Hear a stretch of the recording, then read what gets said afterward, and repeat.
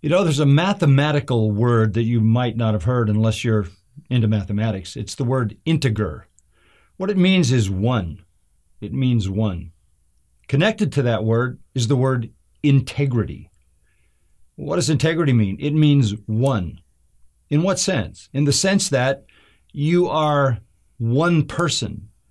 That is to say, you live what you believe and what you say.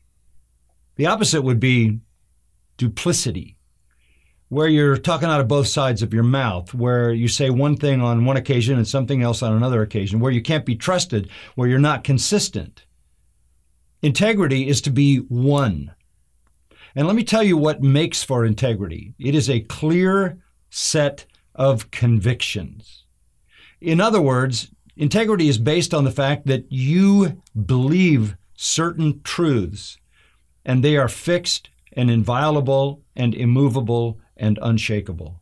And you live and you speak according to those truths. Integrity for a leader, for anybody in any responsible ministry, is absolutely critical because it undergirds everything you say. If you're telling other people what to do, if you're explaining to other people what God expects of them, that needs to be supported by the integrity of your own life. But again, you have to start with firm convictions based upon the Word of God.